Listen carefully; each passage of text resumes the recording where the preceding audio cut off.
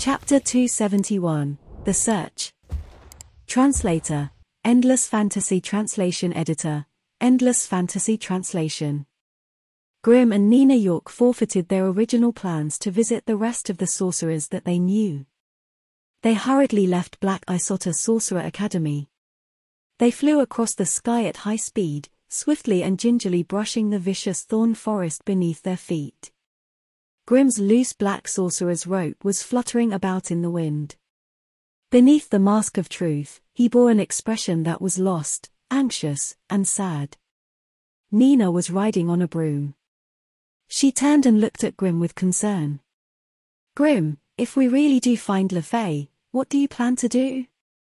"There's a bounty on her, now that she's become an apprentice of the Black Sorcerer," Nina asked worryingly. A thought crossed her mind that Grimm might do something stupid. Grimm bit his lips tightly. He closed his eyes and shook his head. "No, I know LaFay. She's not that kind of person. There must be some reason for it. I must see her personally." Nina sighed. No matter the reasons, there's no turning back once she stepped into the path of the Black Sorcerer on the Sorcerer Continent. She can only hide in the corners of shadows like a rat. She could be hunted down by bounty hunters anytime. With the wind blowing in their faces, Grimm shouted out in a deep tone. "I know all this. I just want to ask her why she's acting this way. Even if she were to be hunted down in the Sorcerer Continent, I still want to see her for one last time." Sigh. Nina replied, "Okay. Bone Bell Tower Academy has mobilized most of their sorcerers and elite sorcerer apprentices. They've hunted down quite a number of Black Sorcerer apprentices, but there's still no news of LaFay. Let us first get to the site where news of the Dark Sorcerer apprentices had frequented and circle around from there." "Okay." Grimm replied and followed in Nina's lead. This was a city located between the Black Isota Sorcerer Academy and the Ivory Castle Sorcerer Academy, Versailles City. Versailles City had a population of about 700,000 people. Traders and knights passed through the city in huge numbers. It was an important transportation hub that was famous for its bristles, leather skins, cotton, and quartz. Hundreds of castles, small and large, were erected within and outside the city walls.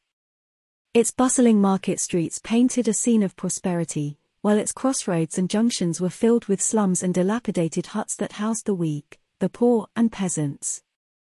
The slum was a breeding ground for sinister triads and villains from all walks of life.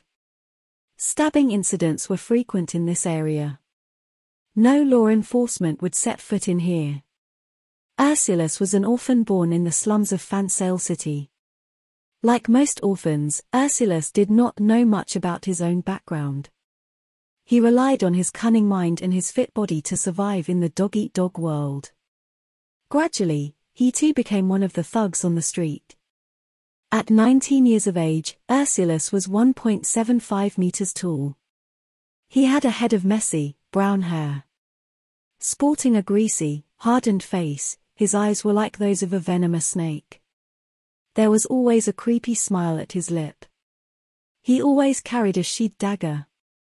7 or 8 other thugs followed him everywhere as he casually strolled around his territory. The thugs stopped at a run-down tailor shack. "Hee. Old man. You should thank your daughter that I didn't charge you any money last month. If you dare to complain again this month, hee. Ursulus played around with the blade on his hand. He had the eerie smile of a villain. The old man at the tailor shack raised his head, which was quivering in fear. It seemed that he would not be able to live for more than a few days. His hair had thinned to a few pathetic strands. But Ursulus didn't care anyway. The old man had always been this way for years. All the residents here have had a tough life. A woman in her 30s, who still had some beauty left in her features, ran across hurriedly. "Ursulus, my father will no longer give you any money. Not even a copper coin." Ursulus glanced at the woman as he coldly chided, you're but a maid of the Viscount, don't even dare think that you are his lover. Clang! Clang! Clang! Slowly, from the alleyway, a stout knight approached full clad in metal armor. Beneath his helmet, his eyes were stern. These people are the subjects of the Viscount. The Lord's faith in the beacon of justice shall spread into each corner of the subjects.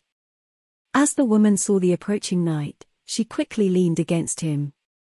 Her posture strut up considerably straighter as he glared at Ursulus. A knight clad in full armor wasn't something that the thugs could toy around with. Ursulus clenched his teeth. It's that justice bastard again. How did this woman manage to seduce him? HMPH. Ursulus turned around and winked at the thugs. Instantly, one of the thugs caught the hint and ran off in a cold smile. The denizen always had his ways. Shing. The stout knight pulled out his longsword and coldly declared, I am the Lord Viscount's escort knight. I will uphold justice by executing you guys right now. Not even the peacekeepers could touch us. Do you want to try it, boy? Ha ha ha, this was a misunderstanding. How could we ever offend Lord Viscount's faith in the justice system? We were merely. After a quick while, another knight quickly approached them on horseback. Izu. The butler has summoned you back to your position right now. The Viscount is departing to his son's house. We heard that a sorcerer had come over to the city and the city gates have been shut. Something big is probably happening. The horse stopped between the two people as the rider passed the message to the knight who had a strong faith in maintaining justice. Conspiracy, this is a conspiracy, my lord. The woman begged at the armored knight. After hesitating for a moment, he saw a group of peacekeepers running across the street. Something had really happened.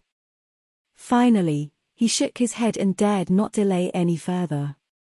The armored knight sighed and rode off with the other rider to the distance. Slam! Ursulus pushed the woman away and slapped her hard till she was flung to the ground. He shouted at her, bitch! I will let you know who's in charge of these streets. How dare you call someone over? Why don't you call him back right now? Call him. Call your justice here. The woman covered her head and wailed. The thugs gathered around and flogged the maid of the Viscount as well. They were careful not to hit her face though. Stop! Stop! Here, these are all my copper coins. The old man in the tailor shack tried his best to pull the men away, but it was all but futile. There were too many people looking. The hoodlums had to do something to show their power. However, they were just beating a female maid and they therefore didn't use too much strength. A while later, Ursulus held up his coin pouch smugly as he arrogantly led the thugs away. The denizens collectively shook their heads and sighed before slowly dispersing. Dusk descended and the skies began to dim. Within the filthy alleyways of the slums, Ursulus held onto his coin pouch and laughed. DA*MN, justice almost got served today. What a bitch. The rest of the thugs joined his laugh. Only one of them looked around suspiciously. In a low voice, he said, Boss, this street ain't peaceful. I've heard that quite a lot of people have been stabbed by dark blades and have gone missing. Bah! We are the bosses here, who dares to touch us? Ursulus slapped the guy smugly. The thug then nervously joined in their laughter. Huff, huff, huff. From a distance, the thug who ran away earlier tried to catch up with them. Ursulus burst into laughter. Hey, too mud. That was some fine work. The messenger sure threw the knight off quickly. The thug who was still catching his breath looked surprised. Boss, I didn't even see the messenger. I couldn't even get into the Viscount's manor today. Huh? The thugs looked puzzled. At this moment, a chilling voice came out from the dilapidated house beside the thugs. I was just looking for a fresh batch of ingredients for my experiment. A water elemental aura soon emanated out of it. Chapter 272, Brianna. Translator, Endless Fantasy Translation Editor, Endless Fantasy Translation. Versailles City. Within the manor of the Viscount's son lay an opulence unfathomable by the denizens of the slums. There was a stench of lavish civilization and social etiquettes mixed with the vile and corrupt emanating from the very bones of these affluent-looking nobles. The nobles or their ancestors were either sorcerers from some academy or the offsprings of their apprentices. Some of them came into nobility through connected marriages. The nobles followed a very different system from the sorcerers. Their oppressive ways clamped down upon the peasants as they ruled, dominated, and pillaged with an iron fist. Viscount Snot was holding up a glass of wine. A well-rounded, cheerful bloke, he passed between families of nobles and approached his two revered guests, accompanied by graceful music. He was also with his two daughters, who were wearing revealing corsets and thick makeup. Still, Viscount Snot thought ill of the other nobles, who brought their daughters along with them as well. These dirty maggots, they had their own lovers play the roles of their daughters. HMP8. While insinuating and insulting them in his mind, Snot went in front of the two revered guests. These were two sorcerers' apprentices. For the nobles, however, there was no distinction between sorcerers and their apprentices. They were both males. One of them was completely cloaked under loose-fitting grey sorcerer's robe. The capillaries in his eyes were a bright, bloodshot red as he stared coldly at the crowd. His cold presence made him unapproachable, akin to a hungry wolf. The other person was wearing the same loose-fitting robe, but he was much more approachable. He looked like he was in his 30s. He had short hair and was smoking a pipe, happily chatting away with some of the young noble women. Snot pushed away some of the nobles unknowingly. He held his daughter's hands and walked in front of the sorcerers. With a gentle smile, he said, "Revered sorcerers, we've followed your request to shut down all the city gates. Our guards have also been equipped with bows and crossbows. If anything happens, we'll let you know straight away." Decades ago, after Versailles City had killed their first black sorcerer, all the nobilities became afraid and spared no coins to hire knights as their bodyguards. To the black sorcerers, however, the knights were just a little stronger than the average human being. "Right, understood. Gillants, they're ready. Let's not waste our time here and finish the mission." The cold, red-eyed sorcerer muttered in a hoarse voice. All the nobles who were present turned stiff at his rude utterings. How dare he call the meticulously arranged dinner party a waste of time? The young women who were initially cheery and trying to present themselves became quiet too after noticing the nobles' anger. They became teary-eyed and lost all sense of what to do next. "Ed!" The apprentice who had a tobacco pipe in his mouth yelled at the cold-eyed apprentice. He smiled apologetically to the nobles and pulled the cold-eyed apprentice across the hall to a corner. "Etiquette?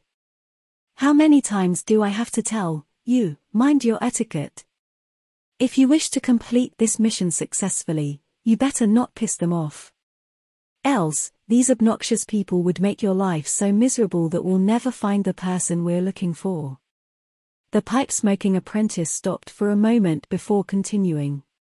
"Also, do you think that this city, which had been searched every year for the past few decades, could have a black sorcerer hiding here?" After jeering at the cold-eyed apprentice, the pipe-smoking apprentice left him alone and headed for the pretentious nobles. HMPH, nobody knows. The cold-looking apprentice mumbled. The next day, under the escort of hundreds of guardian knights, the two sorcerer apprentices searched castle by castle. All the castle lords opened their gates, ready to be searched and questioned. The search was an annual affair that had been going on for decades. All of this had taken almost an entire day. Come sunset, the sky began to dim. Wearily, the two sorcerer apprentices led the hundreds of guardian knights to the last market street. Since there was a search going on, the whole Versailles city had been put on curfew. There wasn't a single soul in the well-lit street. The peacekeepers, who were usually as lazy as parasites, were busy tonight, running here and there to keep a lookout and, as their name suggested, maintaining the peace. Phew, the crystal balls finished recording. Mission complete. The pipe-smoking apprentice breathed a sigh of relief as he took in a nice, long puff. The rest of the exhausted noblemen and knights too breathed a sigh of relief. Finally, they could return home to rest. There was joy on their tired faces. However, the cold-eyed sorcerer's apprentice yelled out loudly, "Hold on, we haven't checked this place yet." The cold-eyed apprentice pointed at a very dark corner, making it hard to make out the roads and surroundings. It was putrid, filthy, and there was a foul stench coming out from there. The faces of all the noblemen and the knights turned. Viscount Snot quickly explained, "Great sorcerers, this is where the denizens live. Other than the overpacked denizens, the worms, cockroaches, and rats in the mud, no one would be here."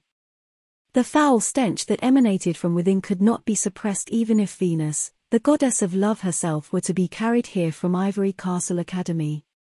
"How could one as noble as you?" The pipe-smoking apprentice too shook his head. "Ed, you're too nervous.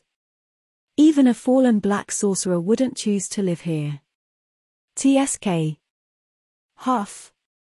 The pipe-smoking apprentice took another deep puff. He blew out a cloud of smoke to cover the stench coming from within. "No. Our mission was to search the whole Versailles city. We must not overlook any corner. The master had always reminded us that the devil's in the details. The demon-hunting sorcerer of the Holy Tower is always reserved for those who are one step ahead of the others." The nobleman looked in distraught at the pipe-smoking sorcerer's apprentice. The pipe-smoking sorcerer took another puff. After looking at the cold-eyed sorcerer's apprentice's determined expressions, he felt troubled for a moment. He then came to a decision and yelled, "Continue." Viscount Snot tried to stop him. "Sir, I said continue." The pipe-smoking apprentice did not allow any defiance to his words. He waved his magic staff and pointed at the dark, dirty, smelly alleyway. Sigh. Clop. Clop. Clop. As the Viscount waved his hand, the group of knights galloped into the dirty alleyway. The mud on the street, which was soiled with feces and urine, splattered around as the horses kicked them up with their hooves. The aristocratic noblewomen covered their noses with handkerchiefs. Their faces were pale white, yet they dared not venture away on their own. It was hard to imagine that for decades, none of the sorcerer's apprentices had ever set foot into this area. First of all, they wouldn't dirty themselves. Secondly, they had in mind that the previous apprentices had checked the place. The third was the so-called logical reasoning: no black sorcerer would be caught living in this dilapidated environment. "Peacekeeper, where is the street that often had reports of missing persons?" The cold-eyed apprentice took a glance at the fat person beside him and asked. "Ah, here." The peacekeepers never cared for these things. He desperately grabbed hold of another lackey peacekeeper beside him and asked, "Where's the place where denizens would go missing around here?" It was the lackey peacekeeper's first time approaching the mysterious, terrifying sorcerer. His heart was racing as he pointed at a distance. "There. It is there where incidents would always happen." The cold sorcerer waved his hand. "Come, let's go there." Clop, clop, clop, clop. The horses trotted across the mud as they braved the overpowering stench, going in the direction pointed by the cold-eyed sorcerer. Many denizens peeked sheepishly through their windows from both sides of the alleyway as the torch-bearing knights passed through them. Moments later. "Halt!" The pipe-smoking sorcerer's apprentice screamed in bewilderment. There was a red blip on the crystal ball in his hand. A black sorcerer! A black sorcerer! A black sorcerer's hiding here! He screamed frightfully. The pipe-smoking sorcerer and the cold-looking sorcerer's faces quickly turned to fear. They were in sheer terror, although they were the sharpest of the sorcerer's apprentices once they encountered the enemy of humanity, even if only a black sorcerer apprentice. HMPH. I've got to change spots again. Damn you both. A dark, hoarse, angry voice came out. In an old dilapidated hut, an eye that had a golden iris opened up slowly. The terrifying aura of human despair covered the black sorcerer's apprentice, which also made all the knights who were present shiver uncontrollably. The horses neighed in fear and started to panic out of control. It was the stench of humanity's sworn enemy. The pipe-smoking sorcerer's apprentice took out the reward scroll and whispered at the cold-eyed apprentice who stood beside him. Bounty for the 6th apprentice of the black sorcerer, Brianna. Be careful, this is a terrifying person who left Black Isota Academy 200 years ago. We're no match for her. Try to hold her off until our master arrives after he receives our signal. Oh. With anguished wails, the knights were being turned into dried carcasses. Their deaths looked horrible. Hee hee. Hee hee. Those who are here today, don't even think you can escape. An old witch held up her black magic staff as she cried out hysterically. Her looks were completely different from the blonde-haired, cute, bright but prideful and fussing over the most trivial matter Brianna that Grim used to know. Badam. A tumor at the back of the witch's head pulsated violently. Chapter 273, Already a Legend. Translator, Endless Fantasy Translation Editor, Endless Fantasy Translation. Burn her. Burn the evil black sorceress. Og, no. Shouts and wails mixed together in a terrifying amalgamation.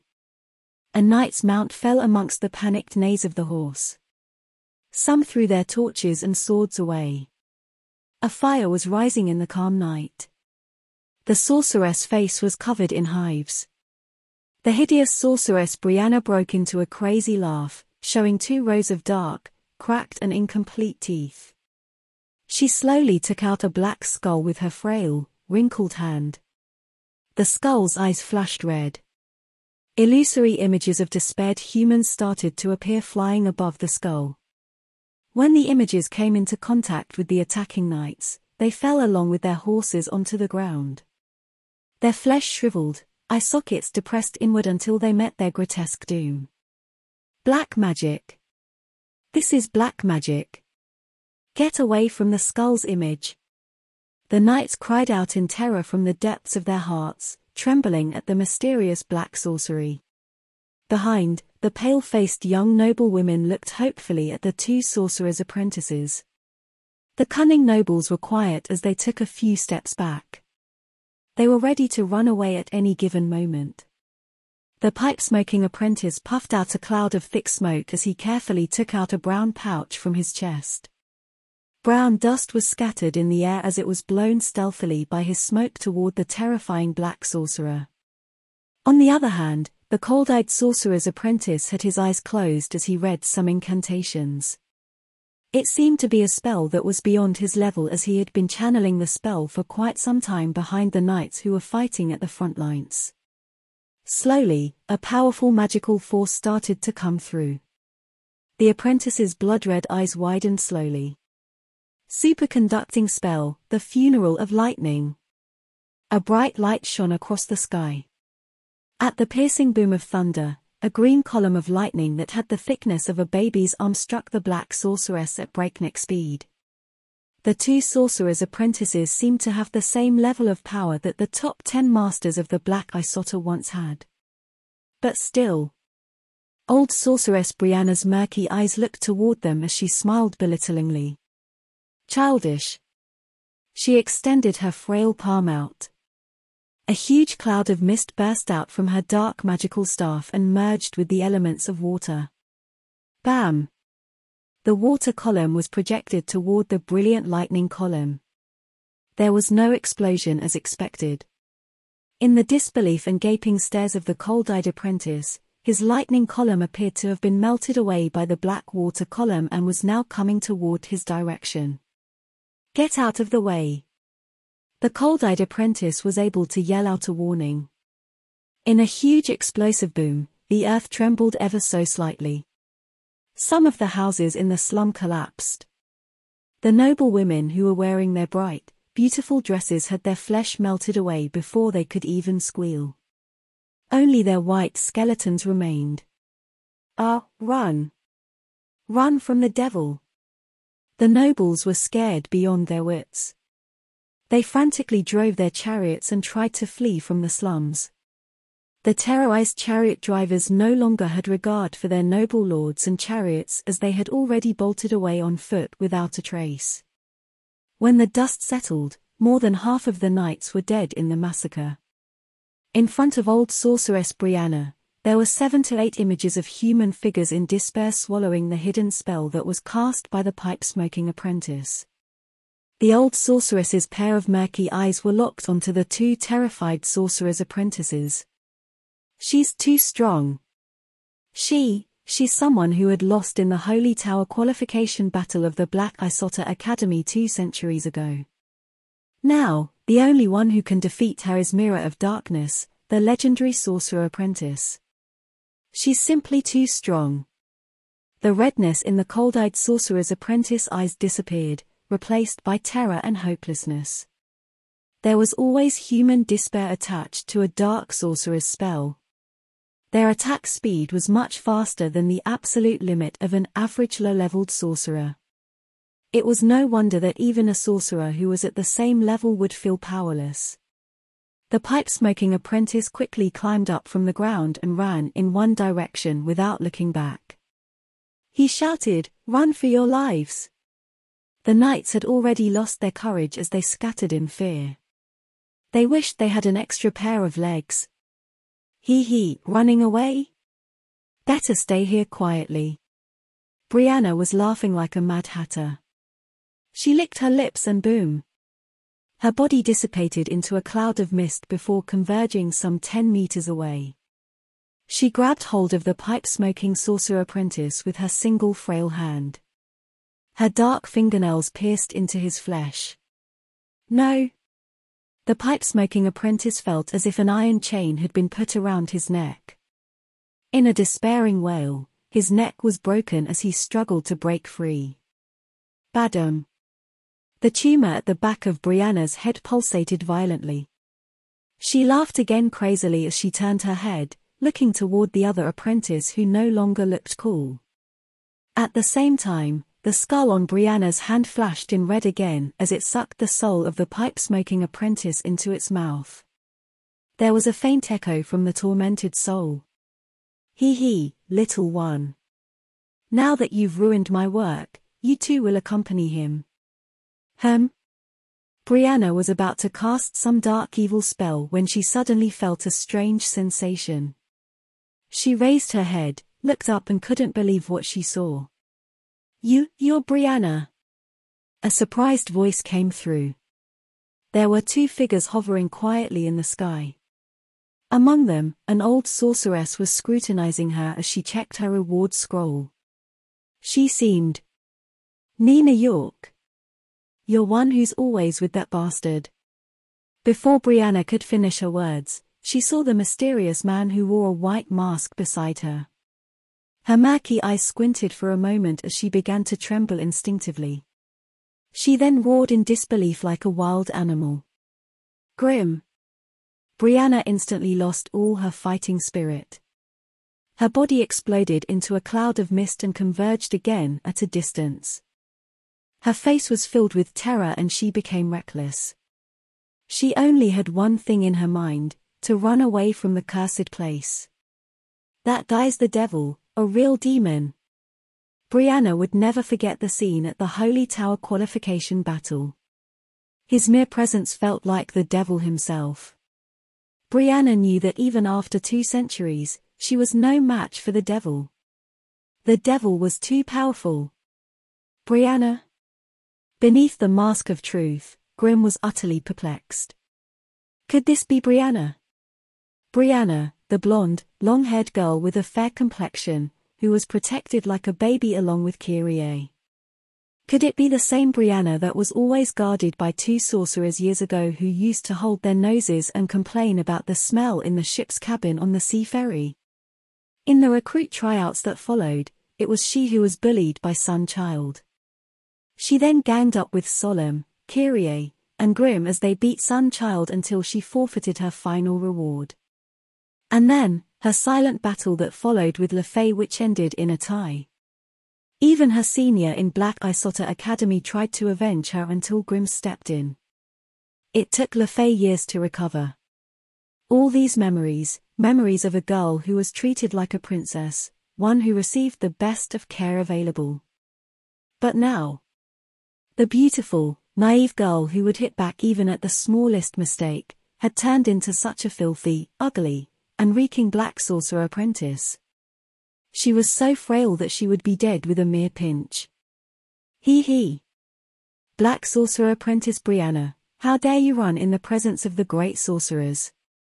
Death shall be your ultimate refuge. Nina York laughed hysterically. She manipulated the natural forces and turned the cloud of mist back into Brianna. Boom! A sharp stone impaled Brianna through her heart. Ultimately, Brianna's elemental body was but an apprentice-level spell and not that of a level 2 sorcerers.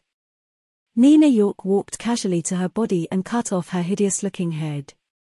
Faced with the dramatic scene, a severe gap tore a wedge between Grim and his memories.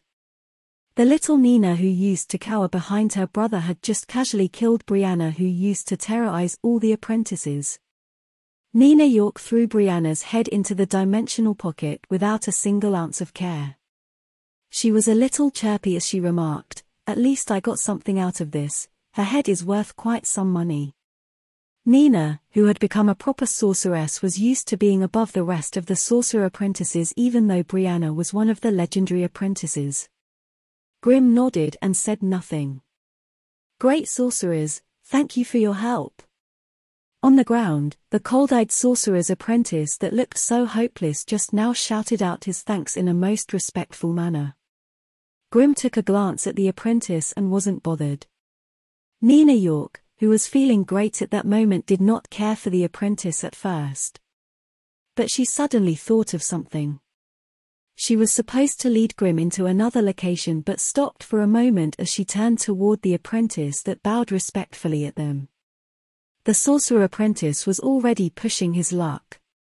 He, little guy, you're lucky to be able to witness the legendary nightmare-level apprentice who used to be on top of the 12 Black Isota Academies.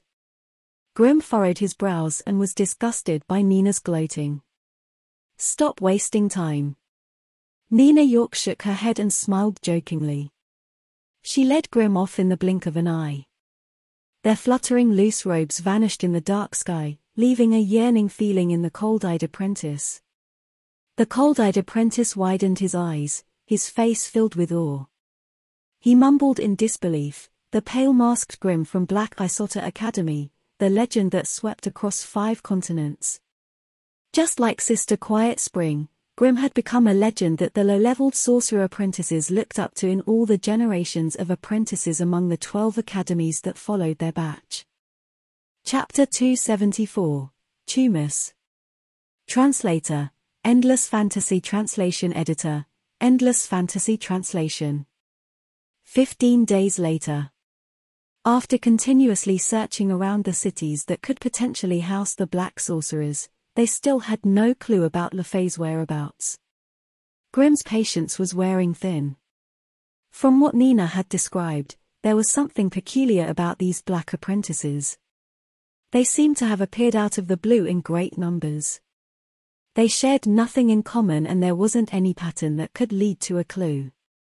They have never even interacted with each other before. Although the black apprentices were a menace, they were no match for a proper sorcerer. They could simply hide like parasites within the blind spots of the sorcerer academies. The terrifying black sorcerer, Hattori the Hidden was another matter, however. Not only was he the source of the increase in the Black Apprentices, but the Holy Tower of the Seven Rings even recorded 6 cases of real sorcerers who were murdered in his name. One of the victims was a demon hunter who was on duty. But Grimm knew that for the past few days, the Bone Tower Academy had downplayed the number of incidents to protect their name. The situation was much grimmer than what was reported in the statistics. Therefore, Grimm was also being more cautious. Since Grimm used to harvest the Amon-Ra's Tears of Sorrow in large quantities during his time in the Shadow World, his spells alone could deal hundreds of points of damage.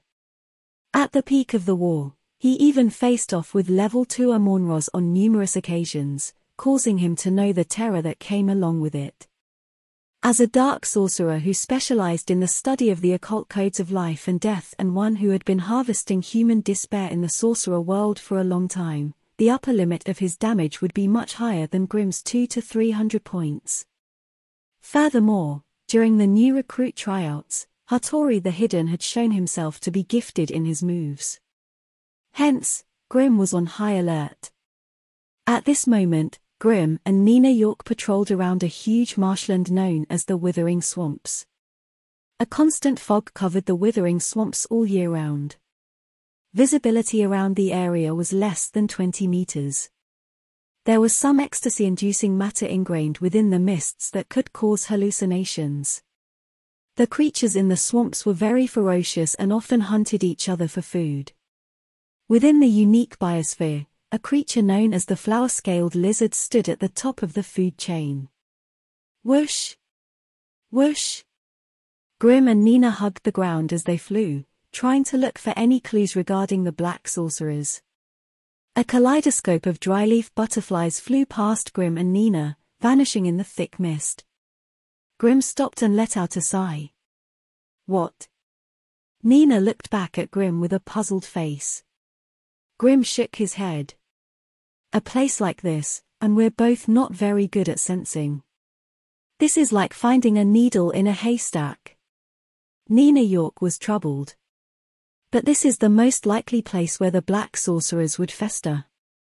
Apparently, the Bone Bell Tower Academy has listed this place as a hotspot. Combing this area is our best chance of finding the black sorcerer's trace. Grimm looked down without a word. He seemed to be contemplating. Quite a moment later, Grimm suddenly called out, "Little Miner." There was a distortion in the space above his shoulder. A beautiful fluffy red and green miner appeared. Like a panting puppy, it dutifully asked, "Caw. Caw. What's the matter, master?" As it spoke, it made a funny, playful rolling eye. Grimm glared at the miner beneath his mask of truth. He asked in a cold manner, "How far can you sense in such an environment?" Grimm let out another sigh. He had planned to finish up the second phase of the Infinity Eye and the Eagle Eye on his mask of truth. The great race of the Steel Emblem miners detects life forms through their breath. This type of environment is nothing at all for the great Steel Emblem miners. The miner proudly flicked his tail. It slowly turned around and noticed the sorceress beside him. It called out in surprise. "Caw. Master, this female human. LaFay?" The miner asked falteringly. Nina was astonished to see the miner on Grimm's shoulders. Both of her murky eyes were in shock. A soul partner from the principal source. As she saw that miner was flabbergasted and had mistaken her for LaFay, she couldn't help but shake her head slowly and let out a gentle smile. "How do you do? I am Nina York, a friend of Grimm's." As she spoke, she placed a magical stone on her palm. After knowing the old sorceress in front of it wasn't LaFay, the miner just coldly nodded. It was a bit disappointed, but was puzzled by Nina's act of placing the magical stone on her palm. It called out in confusion. "What are you doing?" The air stifled with a little awkwardness at that moment. Nina looked at Grimm, then back at the miner. She was puzzled as well. "Don't you eat this?" "Bah. You eat the stone yourself.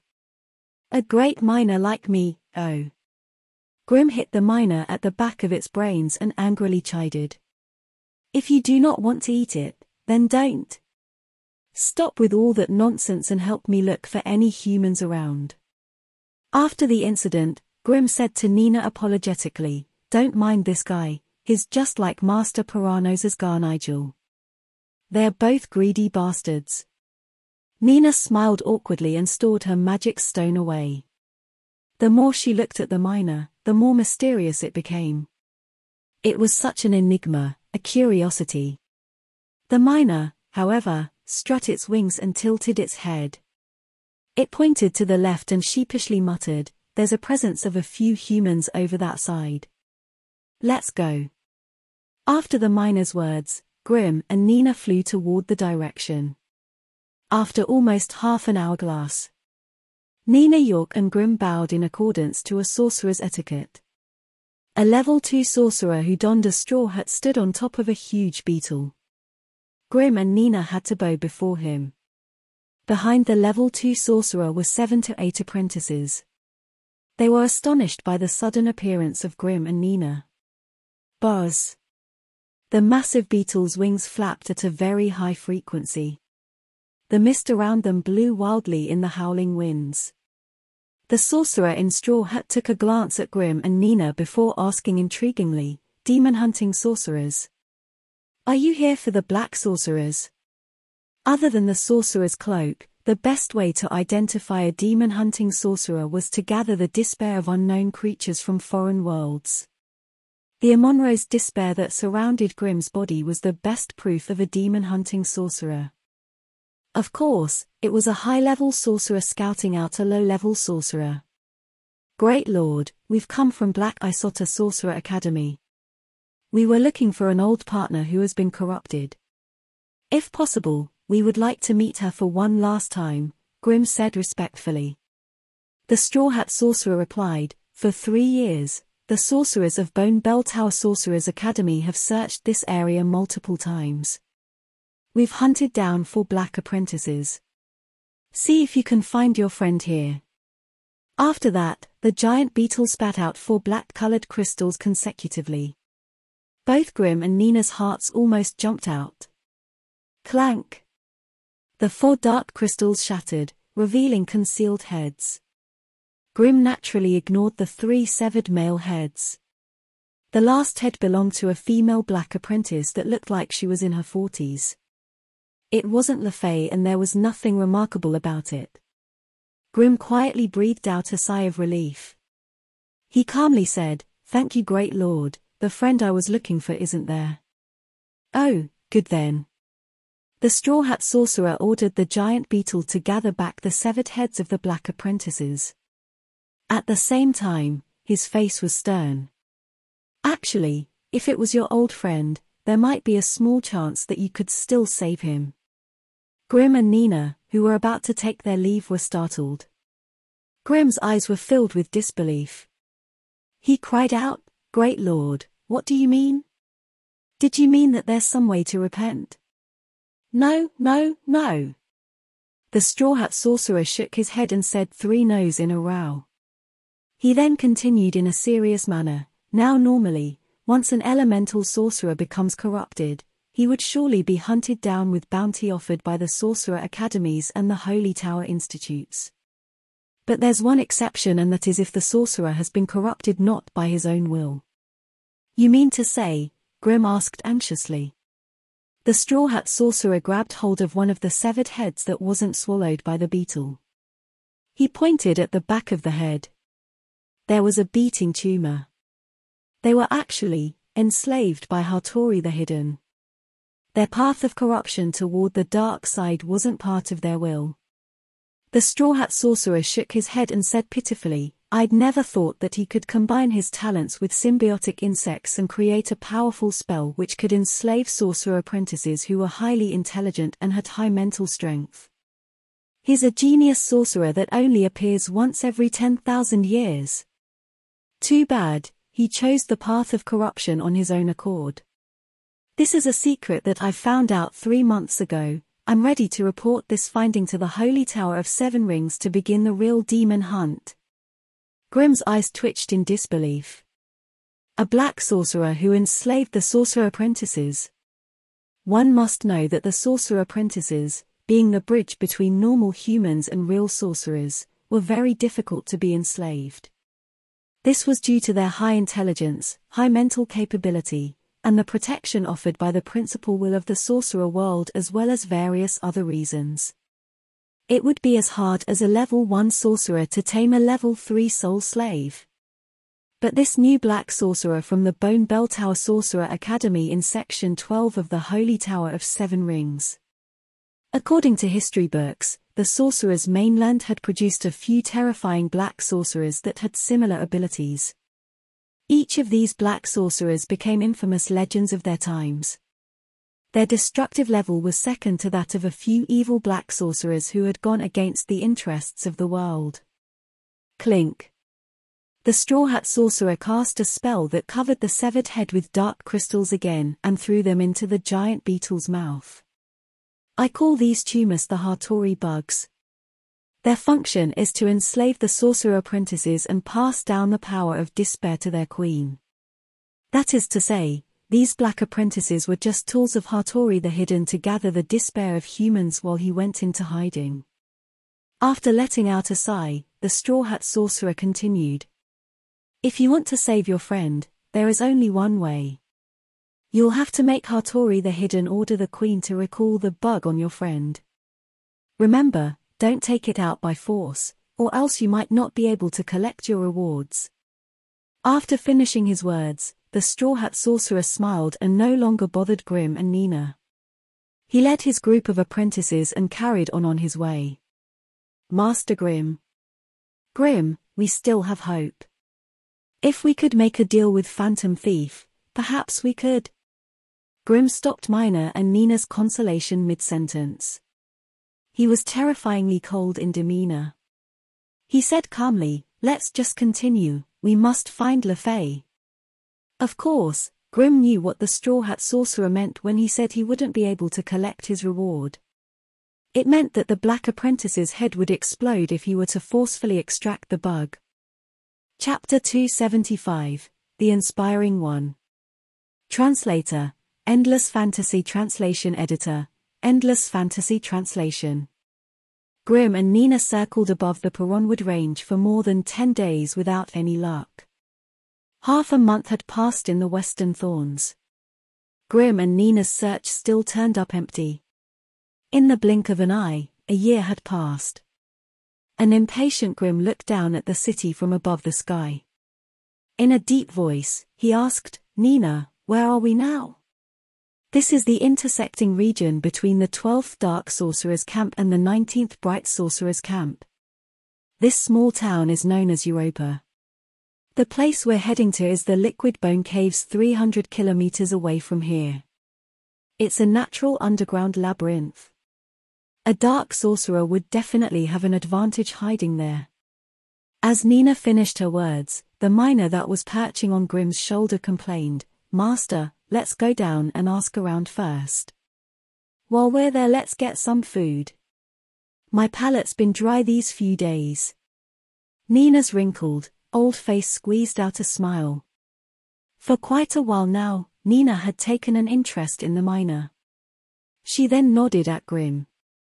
Why don't we take a rest here? We've been going on for days without a shower. Grimm pondered for a moment but nodded in agreement frustratingly. The miner laughed in a scheming manner. It flapped its wings and was the first to fly toward the city beneath their feet. At the busiest Everton hotel within Europa City. Pete Gilly bowed and smiled forcefully. There was a white cloth on his shoulder as he skillfully carried dishes to the customers downstairs, hoping to earn some extra tips. Moments later, Pete came back with a grumpy face. He was grumbling, these poor bastards, they couldn't even spare an extra copper coin. Huh? At this moment, the people in the inn cried out in astonishment. Pete turned around and was surprised to find a beautiful, plump miner flapping around on the dining table. Huh? Which noble's pet escaped? Pete was annoyed, but he didn't dare to harm the beautiful fat miner. He only whipped his white cloth around the table surface as he shouted, "Go away. Stop fooling around here, go somewhere else. Bastard, do you want to die?" Miner screeched angrily at the waiter who tried to shoo it away with a white cloth. Its feathers almost exploded in rage. Holy Mother! Pete was startled. He took 2 steps to the back and hugged a table as he stared at the miner in terror. Yes, a miner can speak. But with such brevity. And such attitude. At this moment, not only the inn, even the street was filled with astonished calls. In dead silence, 2 sorcerers landed slowly on the ground and walked into the inn. The 2 sorcerers, one an old sorceress, the other an enigmatic man in a white mask. Both of them didn't care for the crowd's ruckus as they sat beside the miner. Instantly, the crowd on the street fled and vanished. Even the people in the inn quietly left one by one. Unlike the well-informed cities in the center and the ignorant small town in the islands, the border cities, especially those within range of dark sorcerer academies, had always perceived the sorcerers as mysterious, cruel, and terrifying. The appearance of black sorcerers these past few years had perpetuated such rumors. The wickedness and power of the sorcerers made people turn their tails and run away. There were also countless rumors about how the nobles had conspired with sorcerers. Even though stories of the black apprentices had only appeared in the outskirt cities of Section 12 for the past few decades, it was half a lifetime for normal human beings. They were so rooted in their perceptions that heroic tales about the sorcerers that had been passed down by the older generations were soon forgotten. There were even rumors that said those who participated in the Sorcerer Apprentice recruit tryouts every 10 years were actually eaten by the evil sorcerers. They feasted on the eyeballs of little children, made a paste out of their innards, drank fresh blood of virgin boys, and weaved carpets out of their hair. It wasn't hard to understand why. Normally, when a child had been accepted to the Sorcerer Academy, even if he was lucky enough to have survived, he would only return back to his home after centuries had passed. By then, everything would have changed. A century was far too long for their parents and for the average human being, but legends still passed on. Therefore, it wasn't any wonder that their parents would think that they've died. Such was the difference in the hierarchy of life that couldn't be explained. Even a sorcerer who had mastered limitless powers would not care to explain to these lower life forms. Master Sorcerer, what are your orders? As Pete spoke, he was trembling in fear and almost peed his pants. His teeth were chattering non-stop. Caw. Show me any bat dish you have. The miner opened its beak and asked. Pete turned pale, his almost crying. He sobbed, No, we don't serve bat meat here. At this moment, Pete was fearful that as the consequence of his words, the 2 terrifying sorcerers would turn to him and say, since there's no bat meat, we'll eat you up instead. Stomp, stomp, stomp. Right then, a fat man who was wearing exquisite rings in each of his 10 fingers while holding a gentle black cat ran down from the first floor breathlessly after seeing the 2 sorcerers.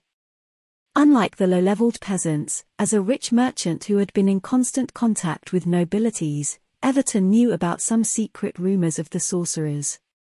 Just treat those people like gods, the reward would be beyond belief. Because they would pay in a high-level currency known as magic stones. Boss. The weeping Pete saw his boss as his savior. He almost kneeled down and hugged his employer's feet. Go away, you useless trash. The fat man scolded Pete, but it sounded like a voice from heaven to him. Pete was so touched to hear his voice, he almost wanted to give him a hug and kiss him. He could finally leave the 2 cannibals. Pete fled without a trace. The fat man bloomed into laughter. It was troubling to the fat man really, since a person of his weight had to bow to such a degree. Oh great sorcerers, how could we serve you, we will definitely. Hey! Hey, it's a damned black cat. Master, put this black cat into a stew and make us some glazed black cat. Today, the miner shall get his revenge. The miner was triggered by the black cat in the fatty's hand. It flapped around hysterically. The fat man was startled himself too. He looked at the miner that was jumping around on the table in shock. At the same time, he held the cat in his chest even tighter. Is this the power of sorcerers? They've turned a miner into a monster. Or did they hex a person into the miner? Or was the miner a legendary monster? Grimm said nothing. Nina studied the menu and ordered a bunch of items in her hoarse voice. After seeing the fat man who was still stunned, she asked in an eerie tone, "What? Is there a problem?" The parrot, the great parrot said that it wanted to eat glazed black cat, the fat man said falteringly. He was also observing the old sorceress expression. The prized cat that had been by his side for 7 or 8 years, he really couldn't do it, it was like a son to him. Also, his herd of glazed bananas, which were indulgences of the nobility, but glazed black cat. Even if the sorcerers were as evil, cruel, and perverse in the rumors, could they really bear to eat cat's meat? Why, are you out of honey? Can't you make it? Honey was one of the most precious ingredients for the common man. Nina, who was born among the hunters, could faintly recall the memories of her childhood. In annoyance, Nina took out a crystal bottle and passed it to the fat man. She said coldly, "Use this, it's refined cotton honey." The fat man's face was twisted and red. He accepted Nina's crystal bottle breathlessly. There was a huge gap in understanding between the two beings from completely different levels. After looking at the cool, calm, and murky eyes of the old sorceress in front of him, the fat person hadn't had much courage to say anything more. He clenched his teeth decisively as he turned around sobbingly. Caw. Nina, I guess he's never accepted anything from a sorcerer and was almost touched to tears. I'll remember your treat this time, next time I will also. Mina now had higher opinion of Nina. It felt very contented. Nina had a smile on her wrinkled face. The more she looked at the miner, the more she liked it. If only her squirrels were still alive, how good would it be? Memories of her past, as well as her brother. After half an hourglass, the trio, after quietly having a few tastes of the feast, wiped their mouths. For sorcerers who had lived centuries, all delicacies had lost their appeal. And the fact of the matter was, glazed black cat was indeed disgusting. Even the vengeful miner couldn't help but complain. Damn, black cats sure taste terrible. I'm never touching those again. Nina threw a few pieces of magic stones at the anxious, emotional, but hopeful fat man. She gently said to him, "Get us 2 rooms with hot water." Yes. The utterly excited fat man received the magic stones and ran without a trace. Even his sadness over the loss of his black cat disappeared. He was overjoyed. Just as the calm Grimm was about to rise up and leave, Nina became startled as she turned and saw a figure that was leading a few nobles toward them at the hotel's entrance. That red-eyed frog, that sorcerer. Master Apollo. Grimm and Nina both stood up in disbelief as they called out in unison. That shocked the miner that was preparing to rest after the meal. It stared at the sorcerer who made a sudden appearance. The person in front of them was the sorcerer who represented Section 19 of the Holy Tower of the Seven Rings in the Eastern Coral Islands, Lilith Sorcerer Academy, in selecting qualified sorcerers' apprentices who either had the intelligence or natural mental abilities 7 or 8 centuries ago, Master Apollo. The inspiring one who taught Grimm that knowledge was the principal source of all sorcerers. Sorcerers were human scholars who observe, learn, and draw conclusions from the arcane patterns of all phenomena, and leverage the laws of the world with trace energy. Chapter 276, Emotional. Translator, Endless Fantasy Translation Editor, Endless Fantasy Translation. And who might you be?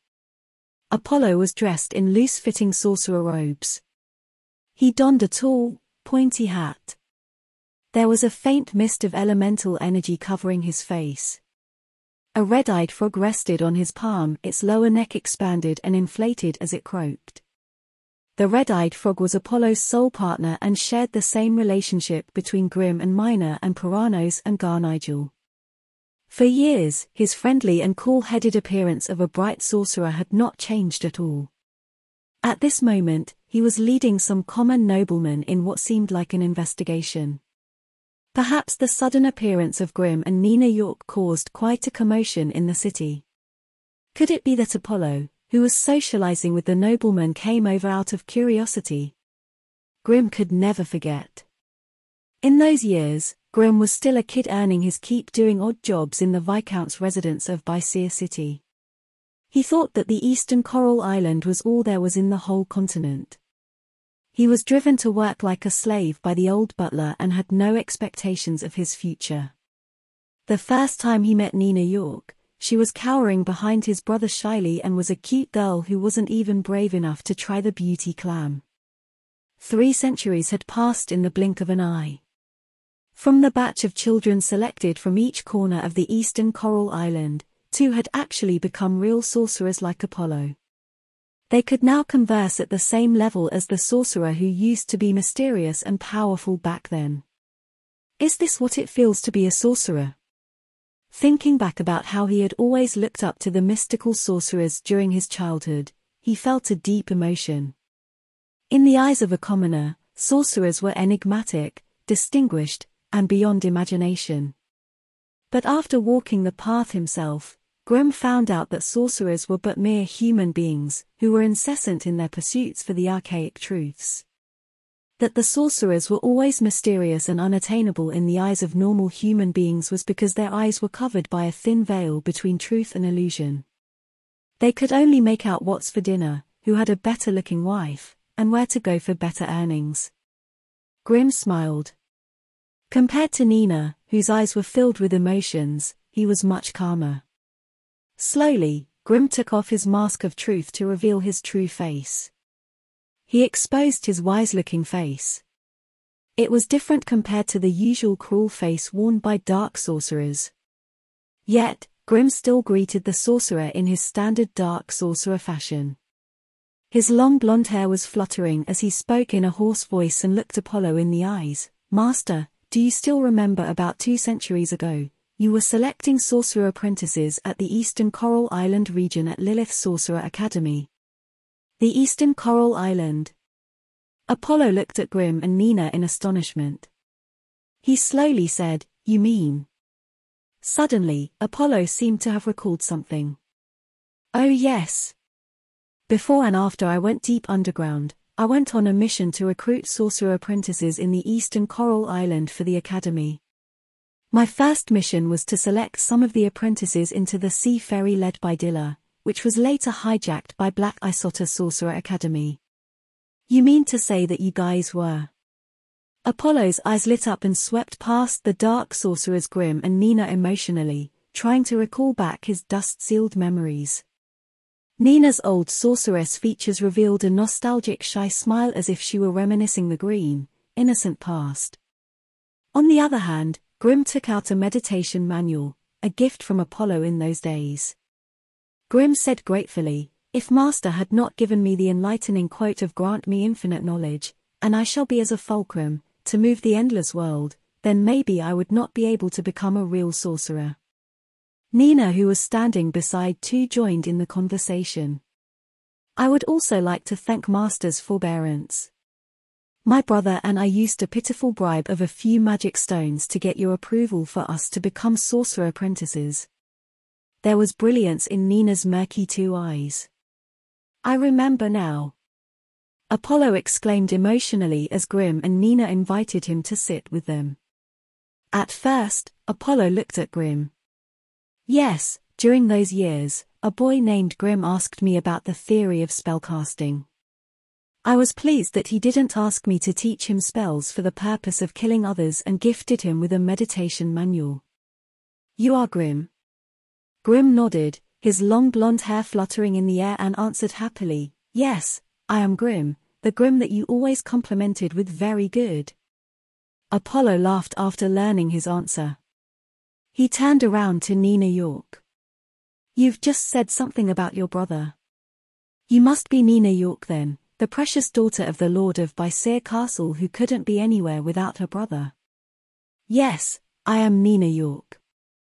Nina's frail face turned into a smile. Apollo nodded and smiled. In those situations, bribing was secondary. What was important was that you've used your wisdom. This is the most basic foundation for a sorcerer, and what the sorcerers' academies were looking for in an apprentice. Although the bribe was only a few measly pieces of magic stones, you've used your wisdom, unlike those fools who only do things by the book. Apollo paused for a moment before continuing, Right, and then there's Wade, who also tried to bribe me with some magic stones. There's also another little guy called Robinson. I couldn't imagine during those days that there were 2 sorcerer apprentices who had mental strength points over 10 in the eastern Coral Island. Apollo looked back at Grim slowly. I could sense an instinctive friendly energy in your primary soul, but also a terrifying presence that would make others shiver in fear. Grim smiled and gave no answer. The friendliness probably came from the protection offered by the principal will of the world as well as his rank 3 honor badge. The terrifying presence was probably due to the killings after the violent slaughter in the demon hunting expedition. Nina then slowly recollected the past. Wade? I remember he was killed when the sea monster attacked the ferry. Robinson, LaFay, and my brother, Chris York, the 5 of us were in Black Isota Sorcerer Academy. One's a bright sorcerer while the other 2 were dark sorcerers. The 3 sorcerers had crossed the lines between the bright and dark sorcerers. They were conversing together on the dining chairs of the normal human world without holding back. Time flew without them realizing. 5 hourglasses had passed. 5 hourglasses meant 10 hours. For the sorcerers, it was but a moment. But for the average human nobles, it was a long time. Some of them started to snore in exhaustion. Apollo let out a sigh. I wouldn't have guessed. LaFay, the little girl who was really reluctant to head into the Sorcerer Continent but was pushed to do so by her father, had become this way. After stopping for a moment, Apollo continued, if her father knew that it would come to this, maybe he will not be so insistent. Sigh. At the same time, Grim suddenly trembled. He cried out, LaFay, has she gone back to Bysere Castle?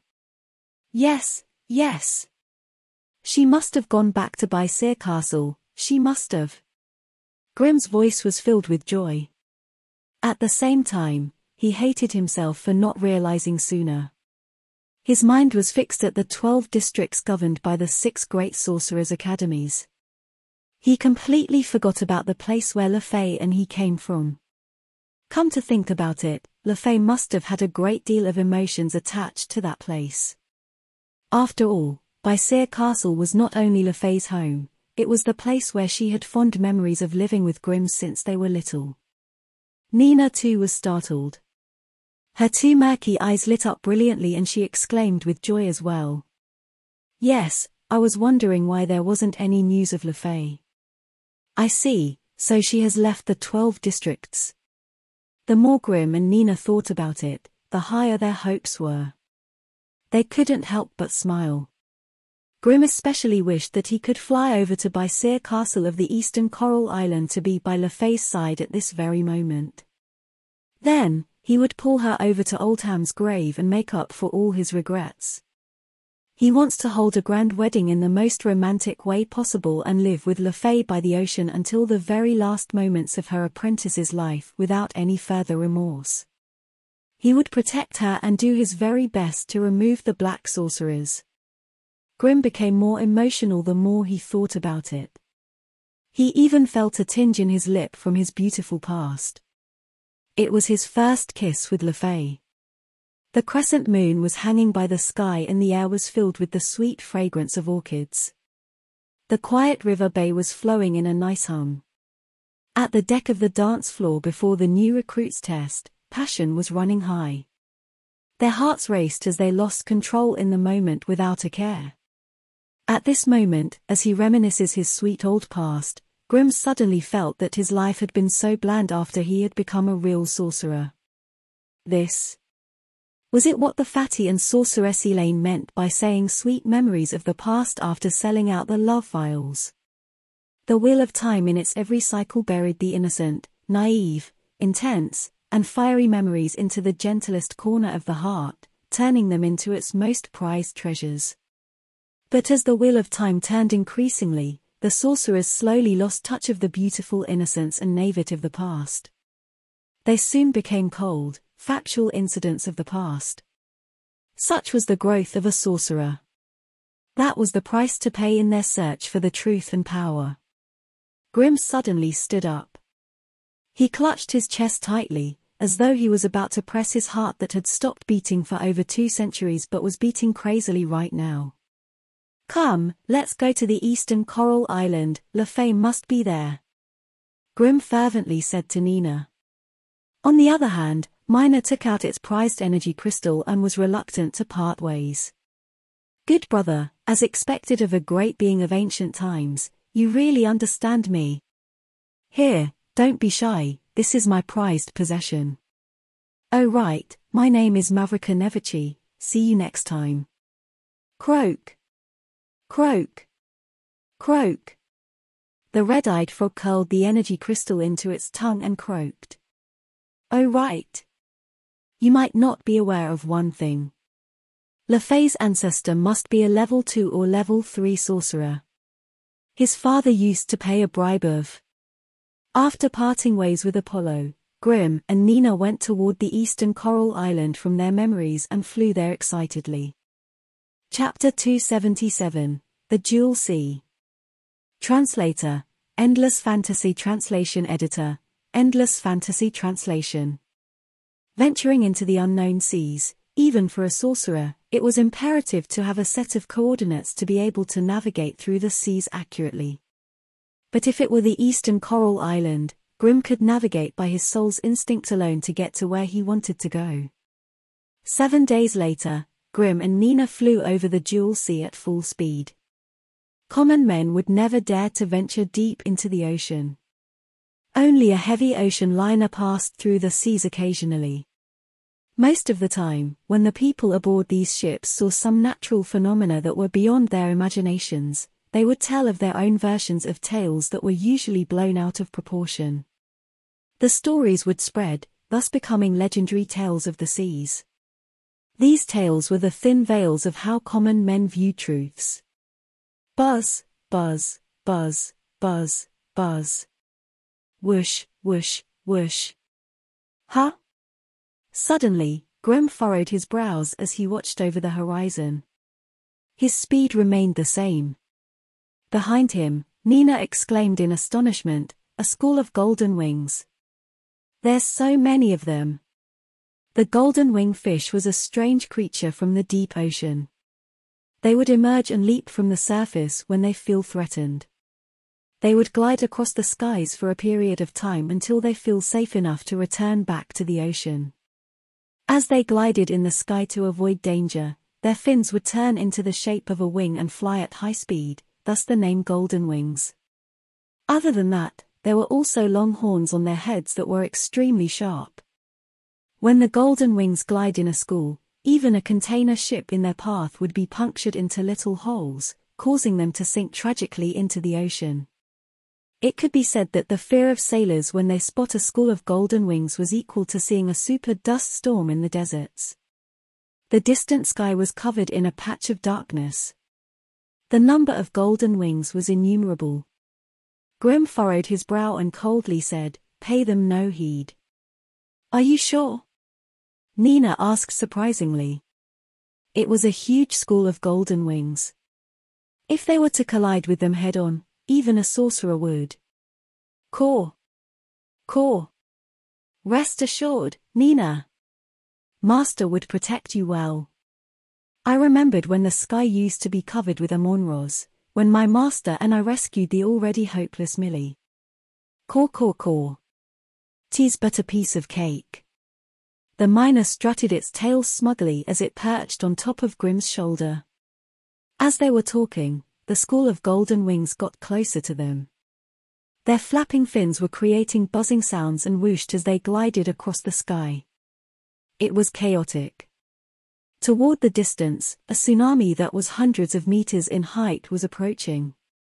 The tsunami consisted of millions of golden wings that looked like it was about to swallow Grim, Mina, and Nina in its path. As a dark sorceress who could already stand on her own, Nina naturally wouldn't place her fate into the hands of others. She had already started to channel some magical energy secretly, ready to protect herself. It was already too late to run away. Grim quietly shook his head as she saw Nina behaving this way. After all, she was no longer the innocent girl that would only cower behind Chris while addressing him as Big Brother Grim. Could it be that she thought he was having doubts about these trivial golden wing fishes that were on the run? He channeled some magical energy and called out, "Negate!" Poof! As Grim's sorcerer robes fluttered, a huge negating force caused the school of golden wing fish to glide along a sphere that was surrounding Grim's body, perfectly forming a negating force field. This way, he would be able to save more energy rather than taking the impact of the school of golden wings head-on. Pa! Pa! Pa! The arrow-like fishes were negated by Grim's spherical force field. He merely moved his body slightly as he led Nina through the first wave of golden wings without reducing speed.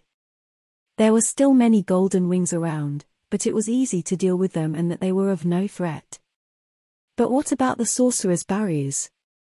The barriers could not stop any creature from the sorcerer world from passing through them. They could only be manifested by the principal will to prevent the invasive foreign creatures. But due to the void fortresses, the ability could be manifested in foreign worlds, becoming one of the sorcerer world's huge milestones. Phew, finally. Boom. As the frail-looking Nina was about to breathe a sigh of relief, a thunderous explosion occurred on the sea surface. Nina stopped in her words. Her two murky round eyes caught hold of a humongous creature that covered the sun. In a blink of an eye, the ray from the sun was completely covered, casting a shadow over the two people and a bird. This is, the Overlord Eubelina. Nina York cried out in astonishment. Overlord Eubelina. Even the weakest baby Overlord Eubelina in the ocean was a level 1 creature.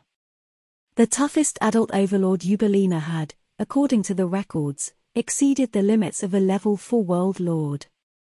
They were the strongest group of creatures in the oceans of the sorcerer world, the precious pets of the deep seas. When they ventured into the heart of the world, within the Black Sea vortex, the oceanic race rode on mounts that belonged to a world lord Overlord Eubelina. The Overlord Eubelina that leaped from the surface of the ocean were thousands of meters in length. Obviously it was no baby. Slowly, the giant mouth of the Overlord Eubelina opened up as it dove down from the sky. It almost seemed like it was about to swallow up Grim, Nina, and the school of golden wings together. In the eyes of such an enormous creature, there was no distinction between Grim, Nina, and the school of golden wings. The figures of the two people were barely visible. Grim, run! This is a level 3 Overlord Eubelina, there's no way we could. Nina cried out hysterically like an old witch. Her wrinkled faces made her look so worked up, like the exact picture of a bedtime story villain. Her thinning hair was blowing in the wind. Her frail, thin hand was clutching a dark-colored magical staff tightly. She was exerting too much energy on the staff, which made the joints in her hand look stiffer than usual. From the bottomless mouth of the giant creature, Nina not only saw the tightly packed sharp teeth of the Overlord Eubelina. She also saw the terrifying unknown space in the depths of its throat. It was the Ubelina's guts, the final hell where creatures that had been swallowed up in whole made their final struggles. Hey, Grim, this is no time for jokes, there's no fooling around that thing. As a dark sorceress, Nina's instinctive sense of danger almost broke her as she shook uncontrollably. Grim did not have any emotion beneath the mask of truth. Slowly, his eyelids opened up as he looked belittlingly at the overlord Ubelina that covered the sky in all its glory. A thick sorcerer's barrier was put up in an instant. A hexagram rank 3 honor badge was imprinted in the middle of the sorcerer's barrier. Almost at the same time, the protective aura of the principal will of the sorcerer world descended upon. Woo! The overlord Ubelina that was in mid-air twisted its body and avoided their paths in a huge whale. Grim, however, did not let up and kept flying ahead. Boom! A huge wave splashed hundreds of meters in height. Grim had already led the stunned Nina through the wall of water. As the natural forces gathered in the lines of the waves, they flew straight toward the eastern coral island without stopping. Still in shock, Nina looked puzzlingly at Grim, wondering how Grim did that. Why did the level 3 overlord Ubelina avoid him in fear? Nina could not understand at all. She could not hold it in her any further and asked, Grim, just now, how did it? Grim smiled helplessly. He pointed at the honor badge at his sorcerer's barrier. It wasn't afraid of me, but it was afraid of the great sorcerer's will. Nina, you must remember that this world is called the Sorcerer World.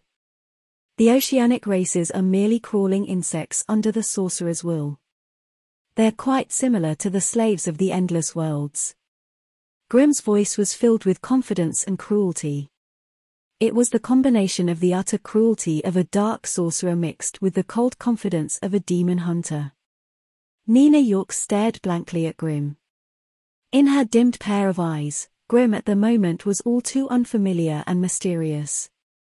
Just like during the Holy Tower qualification battles. Grim was an enigmatic presence that was beyond Nina's understanding, a miracle in Nina's eyes. She thought that after becoming a real sorceress, since they were at the same level, she was now on equal terms as Big Brother Grim and stood at the same height as him. But now, the difference in their level seemed to have grown much further apart. The difference in their levels was enough to make Nina treat him with respect, thus letting others realize their staggering differences in power. Although she was filled with bitterness, she still pulled a face that showed that she was proud of Grim. She tried to force a smile. Grim, tell me about your demon hunting expedition. I've always hoped to earn enough sorcerer essence to travel around the foreign worlds once. How was it? Was it fun? Grim shook his head and coldly said, the first demon hunting expedition I went to was called the Shadow World. Chapter 278, The Eastern Coral Island. Translator, Endless Fantasy Translation Editor, Endless Fantasy Translation. 10 days later. Across the distance, a huge ferry was being chased by another smaller ship. The large ferry was 100 meters long, while the smaller ship appeared to be 60 meters in length. The small ship launched ropes onto the larger ship and immobilized it. The people in the smaller ship wore patchwork clothes and were quick to move. They shouted their war cries and glided along the ropes to board the ship. They were holding simple weapons as they launched their attacks. Pirates. Grim was standing in midair as he looked at the chaotic scene on the deck. His eyes were fixed on a female knight. The knight wore a helmet and was fully clad in silver armor. She was carrying a long sword and was faltering under the attacks of 3 excited pirates. Still, she clenched her teeth, not willing to give up. There was a mole at the corner of her lips. For Grim, this was the perfect image of a wife when he was still young. Ha ha, we're in luck. We've got a girl here. I'll. Bastard, spare your strength. If you dare hurt her, I'll tear off your limbs and feed them to the sharks. Two of the three attacking pirates had red-filled eyes like a pack of hungry wolves that had seen a lamb. They looked like they were about to have their way with her at that moment. Only one of the pirates was relatively calm. He knew that such a nice reward was only reserved for their leader. How could underlings like them ever have their turn? The pirate shook his head.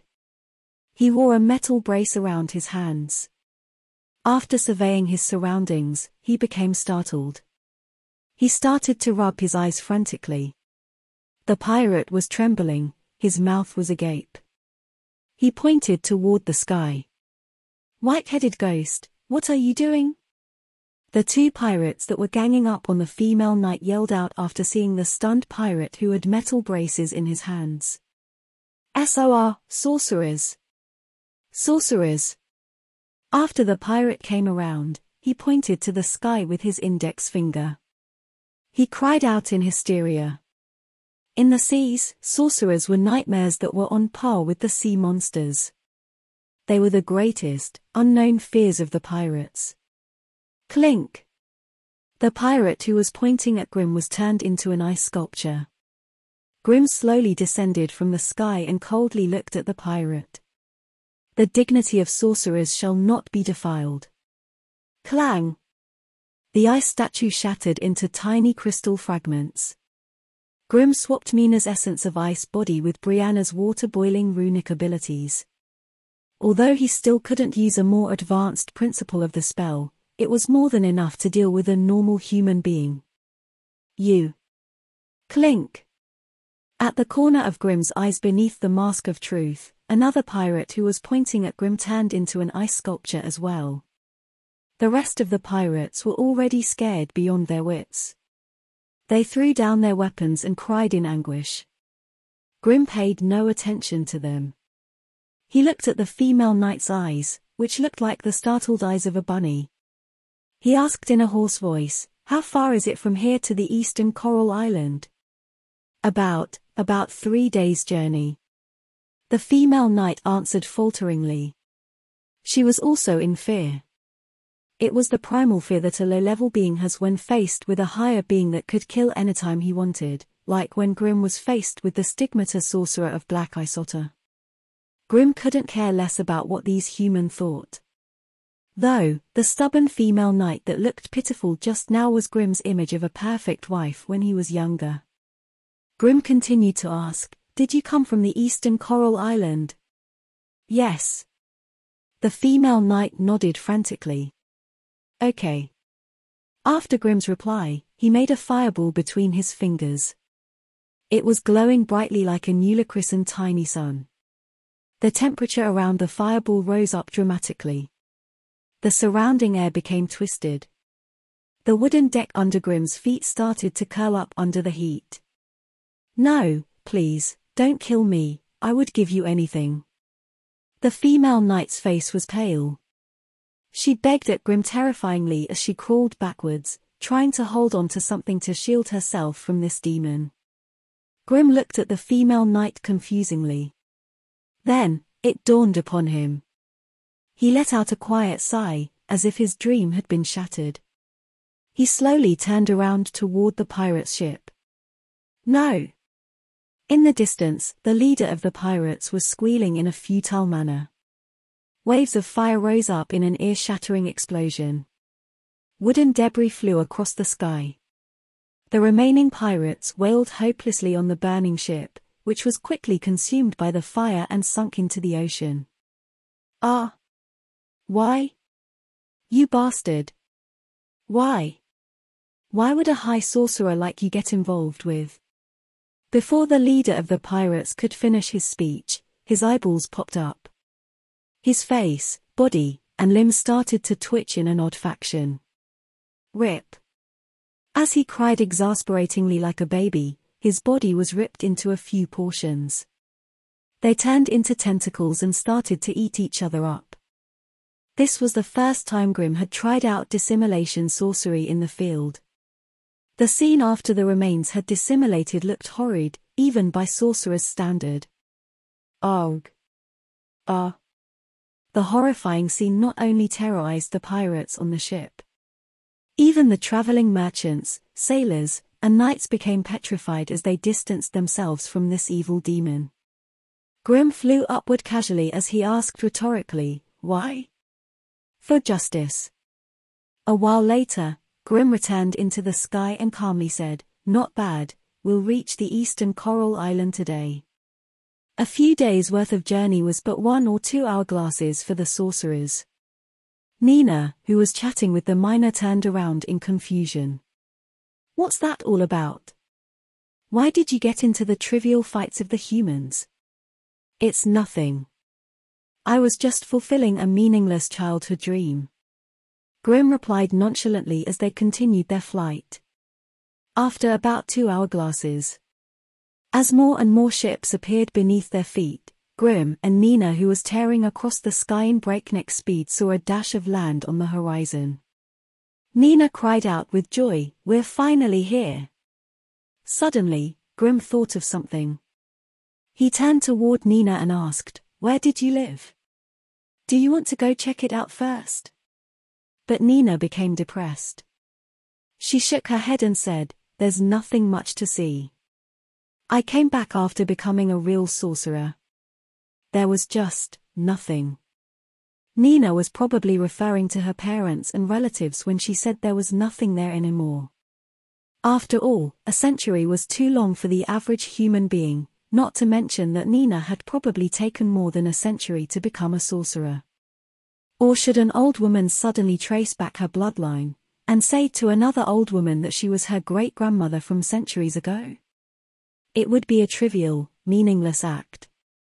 Grim nodded and said softly, "Well, let's fly toward Bysir Castle then." Krakatoa Port. This was the port where Grim and the rest of the bunch departed from when they first left the eastern coral island. Until now, Grim was still intrigued by the mysterious moon well. But since Grim had missed LaFace so much, he didn't stay around to study the moon well. She led Nina to tear across the sky. "Oh right, Grim, do you still remember the Viscount who gave us a grand send-off at Krakatoa Port? He had some baby fat on his face, the one who always liked to twist the red ruby ring on his right thumb," asked Nina. Grim nodded. "I could still remember some. What is it?" Nina continued on slowly. "I only knew about this after I became a real sorcerer and came back. He was actually a real sorcerer that was hiding in the secluded region of the eastern coral island." Grim was intrigued. But he merely nodded and didn't really care all that much.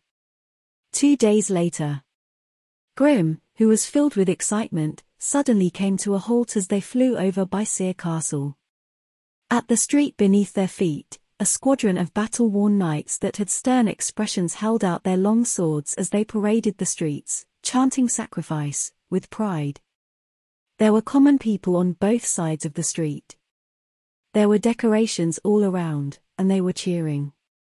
At the back of the parade, prisoners whose faces were covered in dust were tied up by metal chains. The scene was a far cry of what Grim had in mind. He thought that the streets would be broken and corrupted, and that the bottom feeders were constantly oppressed by those who had a higher standing in society. He also thought that there was something twisted in the prosperity of the streets. Chapter 279, The Chamber of Despair. Translator, Endless Fantasy Translation Editor, Endless Fantasy Translation. There were about 300 men in the cavalry troop.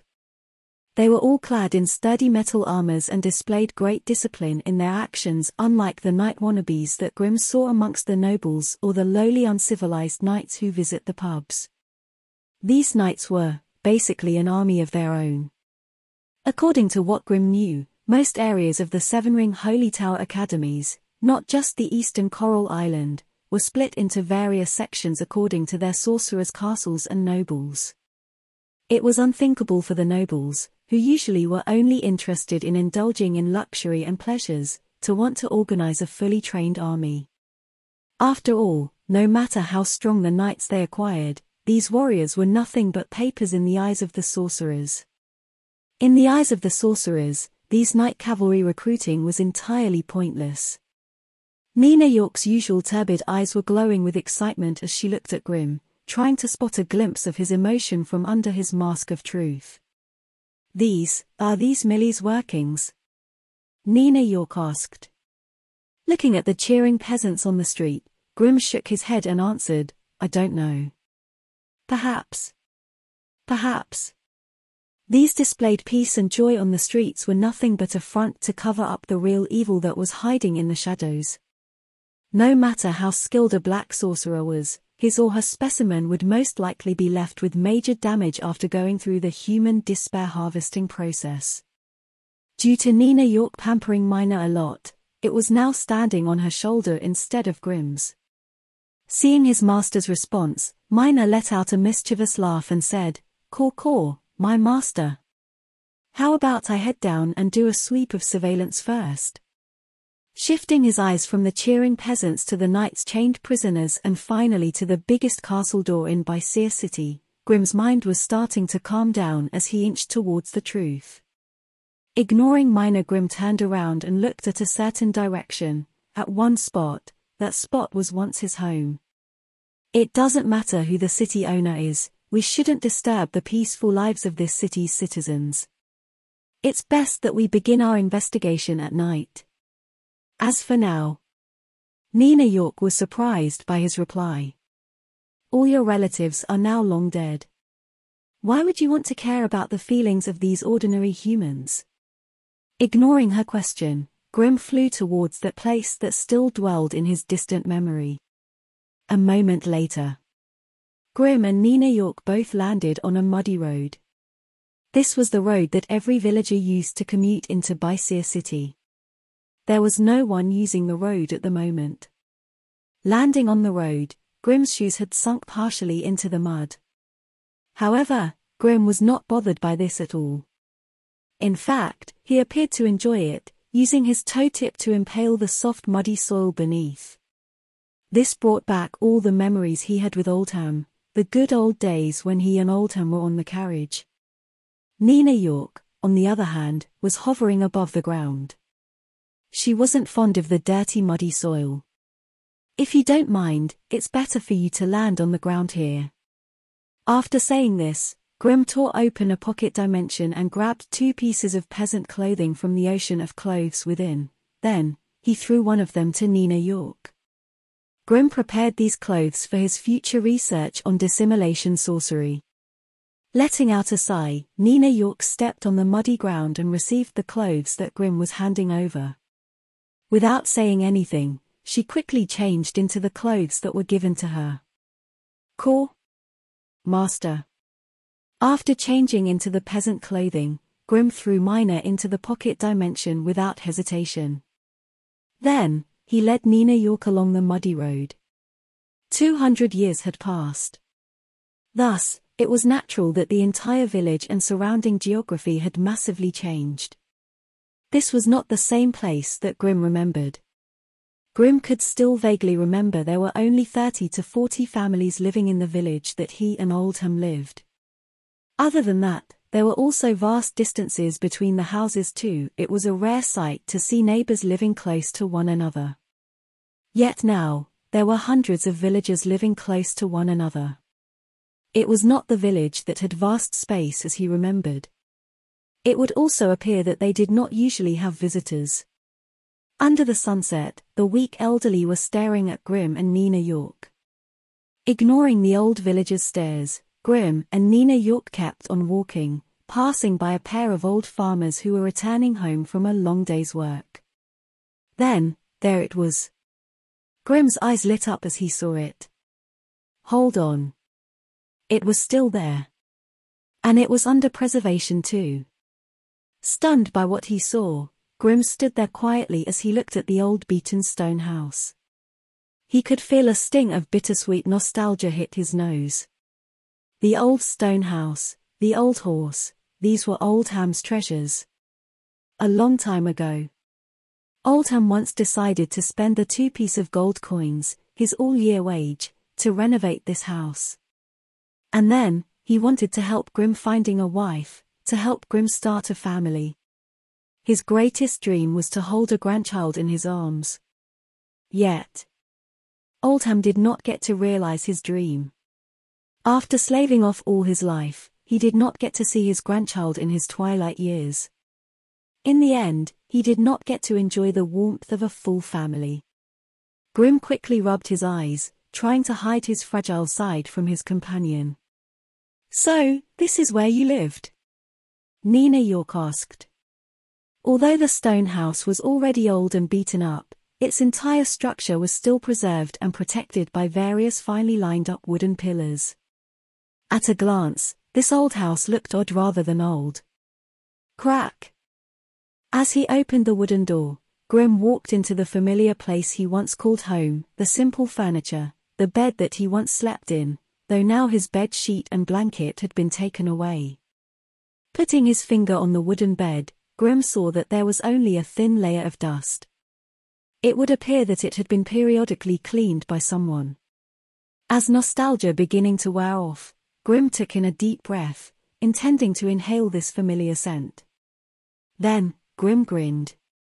He could almost smell the days that he spent with Oldham, and that small whiff of a lovely scent.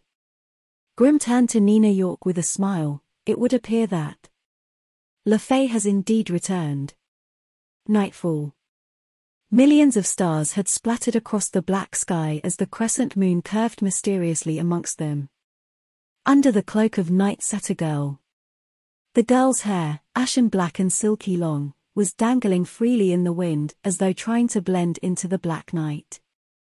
Her skin was fair as snow, as though not ever stained by dirt. Her tall and shapely body was so perfect that as though it had received the grace and blessings from nature itself.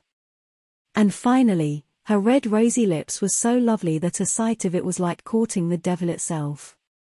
This lady was carrying the peak of her beauty. Like a recently blossomed flower, so lovely and stunning. And yet... "Ah, you monster, you evil black sorcerer. I'm not going to let this slide even after I'm dead." The flame of candles had lit the room, casting various shadows of bloodied metal cuffs on the stone walls that had icy cold water dripping on it. Excruciating screams and wailing could be heard in the room, as though they were cries of demons. A prisoner, clad in rags, stared at the two black eyes with extreme horror. Perhaps I should increase the despair level when I harvest." Her refined fair fingers slowly pulled out the metal needles from within the prisoner's body. Then, a silver ray flashed through the air. One of the prisoner's fingers dropped to the ground. Arga! Agonizing wailing echoed in the chamber as the prisoner stared at his cut-off finger. Finger? Cut off? His now, not whole anymore. Tears rolled down the prisoner's eyes as despair overflowed in him. That's it. As the lady calmly mumbled, a grotesque tumor hidden in her long hair behind her head twitched a little. Then, she started to bandage the prisoner and help him to stop bleeding. Black sorcerers' methods of collecting despair were different. They were not like the demon hunters who killed and slaughtered to collect despair. In the eyes of the black sorcerers, normal humans that were used to collect despair were like rechargeable batteries. Their despair was a kind of replenishable resources. Thus, unless they were cut to pieces and expended all their uses, these humans would not be allowed to die. The black sorcerer's lab, it was indeed a depressing and despairing hell. After bandaging the prisoner, the girl then looked at the other cages with her calm eyes. Seeing this, the other dismembered prisoners had started to sob in despair, awaiting the ambassador of hell toying with them again. These were all 30 to 40-year-old men. Yet, they were sobbing and crying like infants. Suddenly, the metal door that sealed the underground lab was opened. The door appeared to have been enchanted with some sort of sorcery. In a brief tremble, the door was shattered into pieces like a bubble. Then, two silhouettes walked in. Seeing them, the girl's body was stunned as though she was shocked by electric current. One of them, who looked like an old witch in the old folklores, looked at the bloodied knife in the girl's hand and said in trembling voice, "You The other one was wearing a grey mask that was embedded with a spiral marking and had long golden hair. Under his mask, his eyes were filled with tears. "LeFay, you've come back." "Oh, thank goodness." Clank. The bloodied knife fell off from the girl's hand. She quickly covered her face with her hands, like a small child who was caught stealing candies red-handed, and started to weep in front of them. Chapter 280, Regret, Sorry, Repent. Translator, Endless Fantasy Translation Editor, Endless Fantasy Translation. No. LeFay covered her face in tears as she hid behind one of the cages. Her body was trembling from the overflowing emotions. "Grim. No, don't come near me. I don't want you to see me, to see this ugly version of me. I'm a sinner. I'm an evil black sorcerer."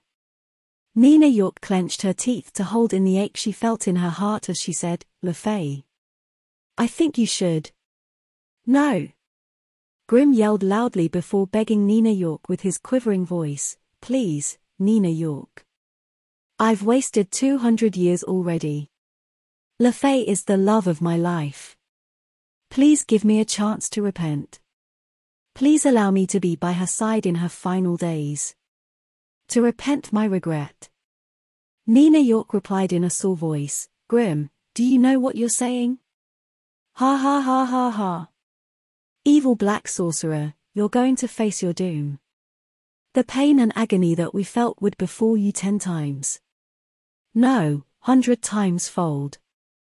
Oh great sorcerer, please slay this evil mons." A warp of dimension distortion slashed across the chamber, and the chirpy prisoner was clasped into a ball together with his metal cage.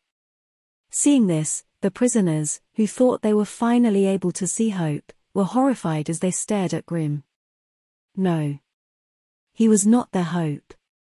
He was the actual devil himself. "Grim. You're a demon hunter. If you're going to protect a black sorcerer apprentice, the Holy Tower will surely lay down harsh punishments on you. You need to snap out of it." Nina York glared at Grim. Grim replied determinedly, "Nina York, I know what I'm doing. Do you still remember how we survived our ride on the ship back then? We were just a bunch of arrogant, ignorant brats. It was our first meeting with the harshness in the world of sorcerers. Without anyone to rely on, we were allowed to live all because of LeFay's reputation as the vine caster. As for the Holy Tower..." Grim took a gaze at the tearing LeFay before stepping towards her slowly. His gaze was filled with love and care. He saw his younger self pulling her up to the ship's deck from the ocean. He saw how after faceless Nilmar hijacked the ship, LeFay formed a group of children and relied on one another to keep on surviving. He saw how the drunk girl kissed him forcefully before the gory test. He saw after the Holy Tower qualification battles, how beautiful her smile was when she was holding the wine in the celebration ball. And now, 200 years had passed since Grim underwent biological lifespan evolution. And 200 years were an obscenely long time for a sorcerer apprentice. "No, Grim. Please, stay away. I'm not LeFay. I'm just an ugly evil black sorcerer. Sob, kill me. Just kill me. I've got a lot of bounty on my head. I don't deserve any sympathy at all. Just kill me already." Pushing Grim away tearfully, LeFay continued on crying out senseless words in an attempt to cover up her ugliness in front of the love of her life.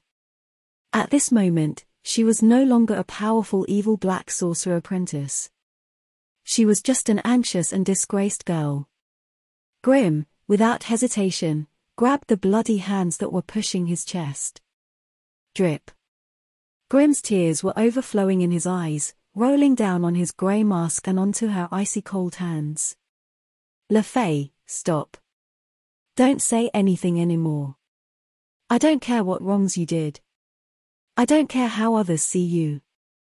I want you to know that I will always be by your side, guarding you, This is love. This is our love for each other. Holding LaFay's hands tightly, it was as though Grimm was trying to physically provide her all of his care, the care of a man for his beloved. Raising her eyes that were no longer crystal clear after succumbing to the sunder of time, LaFay looked at Grimm and felt for the first time in the longest of time, a sense of safety. This was a feeling that told her that this was a man that she could trust with all her heart, that he would love her with all his heart without prejudice. LaFay felt as though her heart was shattering into pieces. She then collapsed into Grimm's arms and started sobbing silently. Finally she was able to put down all the weight on her mind. Now, she only wanted to rest Grimm's arms and let it all out. She finally got to cry it all out like any ordinary girl, releasing all the pain and despair that she had felt in the last 2 centuries. Don't worry. Allow me to handle this. LaFay, I will do my best to repay all that I've done wrong. To repent my regret. I will make everything right again. Grimm whispered in LaFay's ears. LaFay's quiet sobbing escalated into a loud weep. Putting his hand on his mouth, Grimm struggled to cover his sobbing, to conceal the feeble side of his. He must not show any sign of weakness, so that LaFay could feel safe. Combing his fingers on LaFay's hair, the long hair bulging behind her head curtained down. Gulp. An ugly tumor could be seen twitching. Grimm could feel a fling of sadness and relief after seeing this. He felt sad because LaFay was indeed controlled by some other shady entity. This would mean that Grimm would need to deal with an actual black sorcerer to fight for LaFay's freedom. On the other hand, he was also relieved that she was controlled. This meant that LaFay had not turned to the dark side willingly. Thus, according to the laws of Holy Tower, she was not criminal. She was a victim. Nina York too saw the tumor and started to calm down as memories came flowing in her mind. She recalled that other than her own brother, it was this black sorcerer apprentice in front of her who always shielded her when she was just a child. And now, could she hurt this woman, who had sacrificed so much for her in the past? And that was not all. She was forced and blackmailed to become a black sorcerer apprentice. Under this circumstance, even if the Holy Tower wanted to punish Grimm, the punishment would not be too severe. Thus, despite being a cold dark sorcerer, Nina York was not able to disagree and reject Grimm's plea anymore. Slowly, Nina York let out a breath of sigh and took a gaze at the pair of lovebirds. I understand. Grimm, LaFay. I will wait outside. Finishing her words, Nina York looked at the embracing duo caringly and shut the metal door softly, giving them some private time and space. As for the prisoners, they were essentially dead the moment Nina York gave in. This was, of course, going to be Grimm's responsibility. Resting in Grimm's arms, LaFay, who still retained her youthful look, sobbed, until the moment I was forced to choose to live or to die. I realized then how terrifying death is. It's an agony of losing every hope. I wanted to see you, for one last time. I couldn't let go. I couldn't bear to just die and lose you. I know. I understand. I can't bear to lose you too. There was a whimper in Grimm's voice. Then, LaFay started to hammer her fists on Grimm's chest. Then why? Why? Why didn't you come and visit me in the last 200 years? Why? Drowning with regrets, Grimm grabbed her hands and replied, I'm sorry. It's all my fault. He had no excuse. No excuse indeed. All he could do was accept the love of his life scolding him in his arms. Finally, LaFay stopped and was able to relax. She closed her eyes as she rested her head on Grimm's chest. It was like a dream. LaFay. Grimm whispered. Resting on his chest, LaFay softly replied, like a cuddling kitten. She was once a forceful queen. Yet, after the 200-year torment, she only wanted to enjoy the love her beloved man provided her. Her eyes were shut, not thinking of anything else. Gazing at LaFay determinedly, Grim said, "Let's get married. The way you had always dreamt of,